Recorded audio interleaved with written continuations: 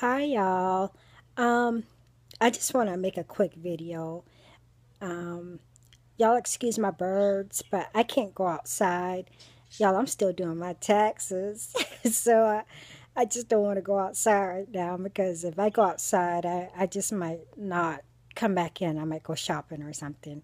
But um, I wanted to make a video just because I stayed up kind of late last night watching the news, and the only video today I saw on the that wasn't news was on the North Carolina riots was a call for uprising. Y'all, he did a couple good videos on it, and I really agree with him in stating that the chaos and the rioting and the damage of property is really what the elites really want. It is, if you don't know, the the Black Lives Matter movement is funded by George Soros. That's been like documented, so you guys go look at that. And you know, he's a white guy, and I know he probably gets a lot of flack from black people, but I'm a black person, and I agree with him. We don't need to be out there rioting. As Christians, we need to settle our we have to deal with our anger in a different way. Yes, racism still goes on in this country. We got a black president, y'all, and I know a lot of people are like, shh, they praise him a lot because he is black, but in reality, he hasn't really done anything for, you know, the black community. So anyway, I I know how North Carolina feels. We lost Charleston 9 when Dylan Roof wanted to start a race war. He went in a church, shot 9 people, including Senator Reverend Clemente Pinckney, which was the pastor of that church, and 8 of his his congregation. You know,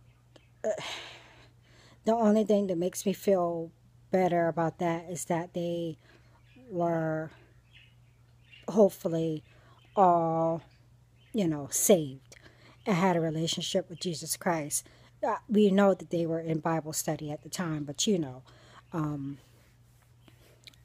I just the only comfort that I have is that they probably did go to heaven.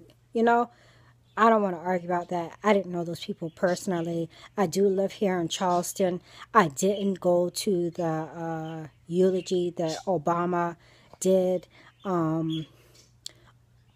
Also, I didn't go visit the church. Y'all, that thing was too much for me. I had a client right down the road, and every time I went down there, I saw, the cops and, people from all over the country came to show their love and support. And even after they had the ceremony, a lot of people were from all over the country were saying, I can't believe that y'all, came together in love. You didn't give Dylan Roof what he wanted, which was to start a race war. We did have some very peaceful marches or whatever, but it didn't make national news. And we didn't have anybody here really fueling it. We all came together in love, and you know, even I can honestly say when Trayvon Martin got killed, it did hit close to home. My son had just gone through a phase where he didn't want to wear polos and khaki shorts and a belt, and he wanted to wear a hoodie, and he wanted to wear basketball shorts. He's 13 now. That was 2 years ago when Trayvon Martin got killed. He's still in that phase. So, but at the time that Trayvon got killed, he was just going through that phase, and he still to this day will get on his bike. Even last night, 7:30 at night, I said, well, you go ahead and hurry up and come back. to go get candy from the store, y'all. So, yeah, it made me really upset that, you know, it seemed as if Trayvon Martin was profiled. But I personally have had encounters with officers that I can't, y'all. I've had so let me tell you the good news first. I did have one encounter with the officer. Uh, I was driving under suspension and I didn't know it. And I live here in a rich neighborhood, so any black person is suspect. And I work in an even richer neighborhood. So I was over there that day when I got pulled over, and this guy really, you know, thinking about that experience, it made me think of the Bible verse, be careful because you may be, you know, entertaining angels unawares. And listen, after my bad experiences with cops, knowing that that guy could have locked me up, you know, and he really went out of his way more than any cop probably should to help me take care of that situation, and he was empathetic. So I'm very thankful that that he was the officer that stopped me, because I had 3 encounters with officers that just went totally to the left, and I didn't trust cops, and Trayvon Martin, and just adding all that stuff to the fire, and my adding all that stuff to my hatred of cops, because I can't say that I didn't, you know, feel some type of way about officers, especially after Trayvon Martin. So I know that it was meant for him, that particular officer. I mean, he was just so kind, so nice. He said, come talk to me, bring the ticket by. Whenever you get, things handled, we don't even have to go to court. Just, he was just so, he invited me up to the station. We sat. It's like that. I knew this man from, for years or something. He was just so nice, y'all. So, and he was a white cop. So, just like any profession, there are bad cops and good cops. I can honestly say that I have cops in my family or whatever, but when it comes to white cops, the, you know, I really didn't trust them, and especially living here where I live. So I am thankful, because he really, changed my mind about just that. There are good cops and there are bad cops. There are good and bad in every profession. So I just wanted to say that. And I guess, y'all, my first encounter with a cop, I might as well go ahead. Let me see, it's 8 minutes. I might as well go ahead and give part of my testimony.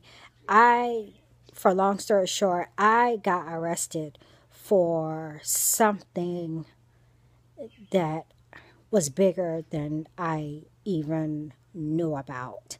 And the officer that arrested me was power hungry. And that was my first time getting arrested. Y'all, by the grace of God, I didn't get arrested for some of the things that I probably should have been arrested for. I did everything big. I was big and bad enough to do, y'all. I did in my lifetime. So anyway, and this made the news, actually. And the officer was trying to railroad me. And this was my first offense. And my co-defendants, who I didn't know were my co-defendants and were in on the whole thing, were like seasoned criminals. So I was at the very bottom of the totem pole, and and this officer didn't have any right to try to railroad me, y'all. But when he came to arrest me, um, that pure, and I'm going to say that, the, as Christians, we know that fear and all that stuff are spirits. I could literally feel the spirit of fear, like, come on me. I broke out in, not being scared. Um, it was kind of a scary situation, but it wasn't. I got thick skin, so. But the spirit of fear came on me, and the evil from this man, um, almost makes me think it's just like only a percentage of what the Antichrist is going to bring. Y'all, listen. I was I started getting a fever. I was breaking out in a cold sweat. Um, just the it came over me, and I started getting sick to my stomach. Just pure evil, y'all.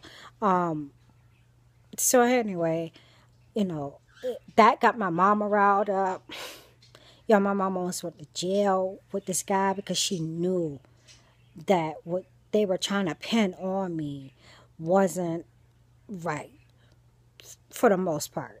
So, he was so nasty, y'all. Just nasty. He didn't, just nasty. Even my lawyer was shocked. He was like, I can't believe, I can't even, I'll be here all day trying to tell y'all how deep this thing went. So anyway, I did get out. He didn't like it, and he went to go try to trump up charges on me. Anyway, go through all this. I know for the most part I'm innocent, and all these people, even on a corporate level, all knew what was going on, and I was the fall guy for the most part. One of the fall guys. It was just a whole hot mess, y'all. My identity got stolen. This thing cost me so much money. I lost everything. So, as far as material wise, but that brought me to my knees. That brought me to God. I cried out for a miracle. And that's my point, y'all. I turned to God. Yeah, my lawyer got paid. I don't know if he is a Christian, but I gave him enough money to act like a Christian. You got to do something. Anyway, I believe that he is, this is like the holy city, Charleston is, pretty much comprised of Christians. But anyway, and conservative Christians. But anyway, that was a whole year's process. I was very angry. I saw my co-defendant, I hadn't, when that happened, I went in a cave. I changed my number. I cried out to God. I was seeking God's face. You know, I, that's all I did. I was looking for a miracle. That's what it was going to take for me to just not like kill somebody, and I mean that literally, y'all. And I don't want to get into all that because this is public, but I cried out to God, and I had to be patient. I had to wait on God, and that took a year. And the day that everything was resolved, I was still kind of nervous and anxious. I put my trust in God, but I was a brand new Christian. As far as, and I'm not talking about being in church all my life. I'm talking about surrendering and actually seeking God's face for this miracle that I needed. Okay, and that's when I got filled with the Holy Ghost. In church. Maybe I'll do a video on that because that was kind of interesting. But yeah, I solely depended on God. I went to court by myself. The day that I got there, I was kind of anxious or whatever. I sat in the back and was watching people go to jail. I was praying in tongues the whole time. I know my lawyer was probably heard me, but it was kind of a soft voice. And I get up and I walk up to the podium to talk to the judge, and the judge says, "Oh, what?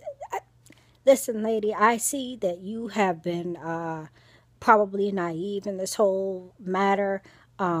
These guys definitely took advantage of you for the most part. That's a long story short. You're free to go, y'all." The time that I was facing could have been, and I'm not exaggerating, like 125 years if this thing would have got more blown out of proportion. Just just going through what I went through made it feel like it was just so big to me, y'all. But it could have went even bigger, and I could have spent the rest of my life in jail. But God created a miracle for me, y'all. I've told a couple people my testimony. I said, yeah, my lawyer got paid. He did his job, but Jesus was my lawyer. It took a miracle, y'all, for this judge to just, and here I am, in that year's time, that grew me closer to God. And then, but by the time I got to the courtroom, I still was nervous. And, my faith was in God, because I couldn't depend on my mama. My mama could have went to jail, upset with this cop. I can't depend on anybody. I took it to the Lord, and for me to get in front of that judge, and he was just like so nice and so kind, and saw right through the schemes and the scams of what these people were trying to do to me and try to railroad me. So I just say to my North Carolina brothers and sisters, y'all, this is not the same as me losing a child. But God may be able to use these things to make things better, or there's a purpose and a reason for some of the things that are happening. One of the guys is from here. I called somebody last night. He's like, yeah, I feel so bad that I don't know his name. The guy that got shot waiting on his child. He's like, yeah, that's my sister's old classmate. So this does hit close to home for us here in South Carolina too. But, creating chaos and all this stuff, and Black Lives Matter, and yeah, Black lives do matter. All lives matter. No cops should be killing citizens, and citizens shouldn't be killing cops. But y'all don't want the government to have to declare martial law like they already had declared North Carolina a state of emergency last night, and have the National Guards come out there last night. Y'all, that is not the answer. That is just bringing us closer to, the New World Order and what they want. Y'all don't want the government up in y'all business. Not at this stage and this time of the end days, y'all. They're already in your business. You already have no privacy. You have Big Brother. You have cell phone tracking. You have whatever, and the list goes on. Y'all don't want the government more up in your business and on y'all streets, patrolling y'all cities. That's not a good thing. It's not. We need to keep it calm. Take all your problems to the Lord. Things happen. Tragedies happen. Yes. There are bad people out here. Evil is increasing. We were told evil will increase in the last days. And it's going to increase in the last days across the board, not just on this racial issue. But we don't need to be out here rioting and participating in things like this. This is not the answer.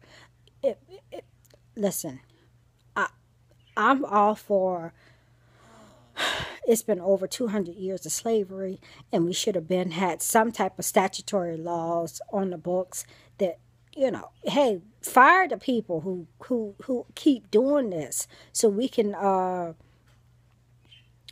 actually see some results instead of people getting acquitted and so on and so forth. The body cameras, they did become law here. I think everybody's starting to be equipped with the body cameras. That doesn't seem to help y'all. This is just the last days. That's all I can say about it. I'm not trying to be insensitive. I am black. I realize that. But we need to take all these matters to the Lord and stay our behinds home. We don't need to be out in the streets, losing our jobs and stuff, riding, having to pay restitution and whatever for damaging people's properties. That's not the answer, y'all. I'm telling you. Lean on the Lord.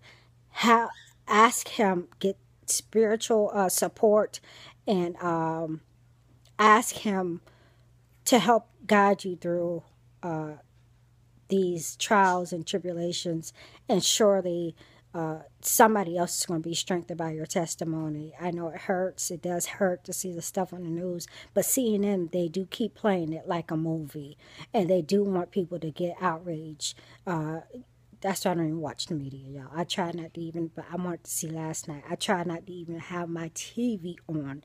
I already know what it is with television programming. So,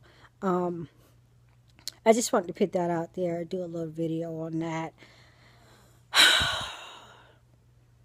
This is, I can't seem to get anything done. It's just something in the air. It's not just these police shootings. It's just something in the air altogether, y'all. Things are getting rough. So, just keep praying to the Lord. Let's just uplift one another, and let's just keep looking up and stay rapture ready. Y'all, I really don't believe we're going to be here much longer. I don't know how it's going to happen, whether it be an asteroid or earthquake or volcano or alien deception or whatever. We about to get up out of here. The Lord told us so. Y'all have a good day. And just pray for our brothers and the victims of all these killings, black, white, green, or yellow. Let's just keep everybody lifted up in prayer and hope that they don't have another night of rioting and things of that nature. We just all need to govern ourselves accordingly. Y'all have a blessed day. I'll be back to make another video, perhaps, if the Lord says so. I just don't want to be making videos just to make videos, but this was really bothering me, and I'm sure it's bothering a lot of other folks, because if this continues and they have to do this thing state to state, it's just going to be a hot mess, y'all. We don't want martial law. Nobody wants that. All right. Y'all have a good day.